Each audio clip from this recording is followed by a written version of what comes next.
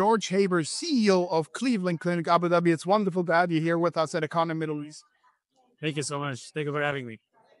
Now, recently, Cleveland Clinic Abu Dhabi performed the first robotic procedure in the region.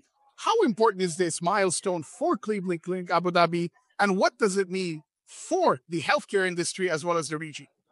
Thank you for your question. 2024 has been a special year for us in terms of surgical innovation, and especially robotic surgical innovation. We performed multiple firsts in robotic surgery. First robotic kidney transplant, first robotic donor and recipient kidney transplant with one robot. We also performed the first robotic mastectomy. The robotic mastectomy was the first one that was done across the whole Cleveland Clinic enterprise, and it was developed and done here at Cleveland Clinic Abu Dhabi. In addition to this, we also started a robotic focal therapy program to treat prostate cancer and another robotic program to treat benign prostatic hypertrophy, which is an enlarged prostate. So a lot of development and a lot of innovations and a lot of firsts in robotic surgeries. And what innovations is Cleveland Clinic Abu Dhabi showcasing here at Arab Health 2025? A lot of great things are happening these days in terms of innovation and advancement and new technologies. We were hearing a lot about AI, about precision medicine, about genomics, and about robotics, as we just discussed.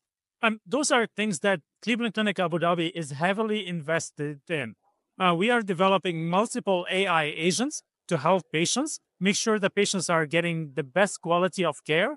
For example, we performed over 2,000 colonoscopy that were aided with AI to increase the diagnostic accuracy of colonoscopies. We're using other AI agents, for example, to predict the risk of sepsis and decrease the mortality that's associated with risk of sepsis, and other ways of using AI to improve our workflows.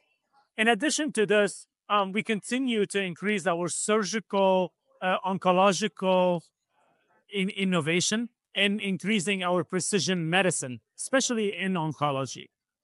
Wonderful. And finally, what do you see as the biggest trends shaping the future of healthcare, not just in the region, but globally?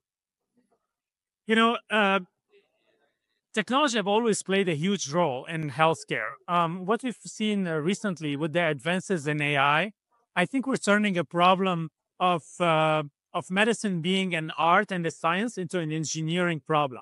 And once we turn something into an engineering problem, that's when we find solution.